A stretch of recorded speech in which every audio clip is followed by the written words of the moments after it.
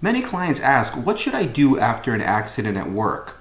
If an accident happens at work, it's important to notify your employer, and if you have any type of injury or symptoms, it's important to go to the hospital, go to a doctor.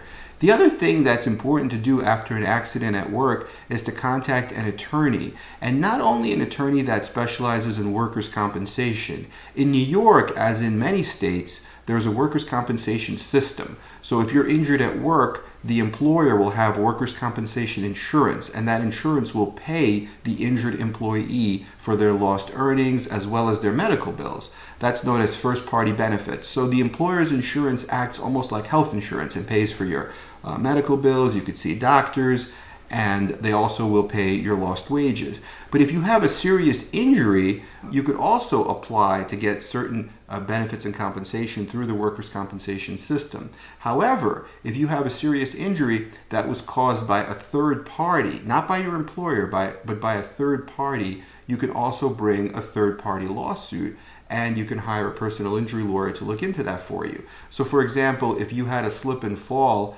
at your job, but the slip and fall was caused not by your employer, if you work for like ABC company, but it was caused by XYZ company. Maybe XYZ company comes in to clean the floors, and somebody was mopping the floors and left a puddle, and you fell because of that. And so it's XYZ company, the mopper, that's at fault, not your employer who wasn't involved. Now you can have a workers' comp case where you receive money for your medical bills and your lost wages from your employer, and at the same time you could sue XYZ company and recover compensation for your slip and fall, for the injury that you sustained because they were at fault.